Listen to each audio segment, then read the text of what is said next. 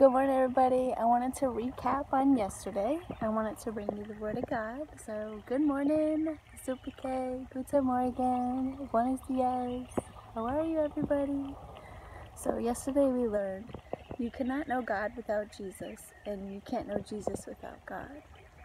So, recapping, we're going to go back to Matthew 11:27, where it says, "And all things are delivered unto me of my Father, and no man knows the Son but the Father, neither knoweth any man the Father save the Son, and he to whomsoever the Son will reveal him."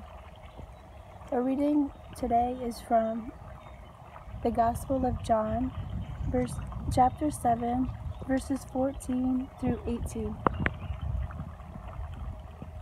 "And now about the midst of the feast, Jesus went up into the temple and taught. And the Jews marveled, saying, How knows this man letters that he's never learned? Jesus answered them and said, My doctrine is not mine, but his that sent me. If any man will do his will, he shall know of the doctrine, whether it be of God or whether I speak of myself. He that speaketh of himself seeketh his own glory. But he that seeketh his glory, that sent him, the same is true, and no unrighteousness is in him."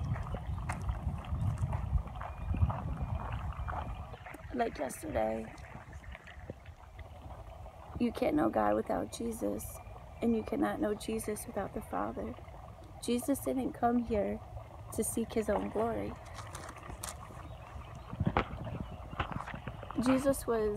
He came as a man, but he was still God. Fully man, fully God. Also,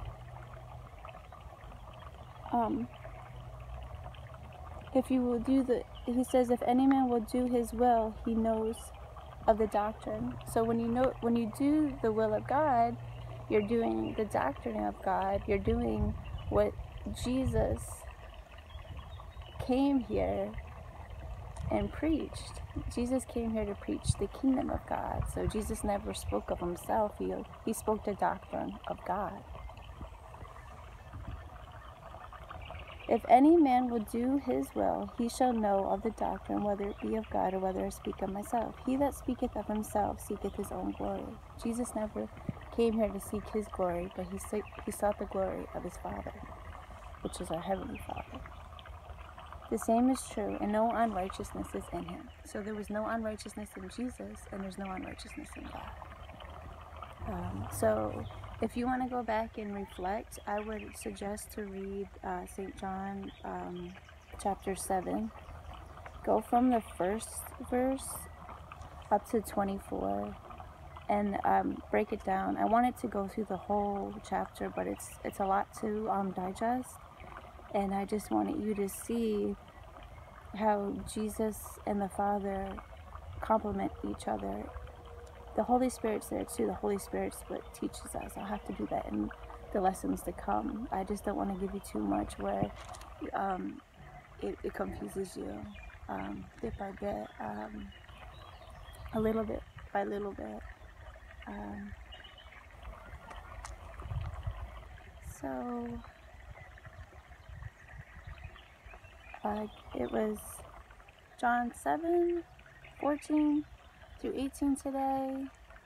Recap from yesterday was Matthew 11:27.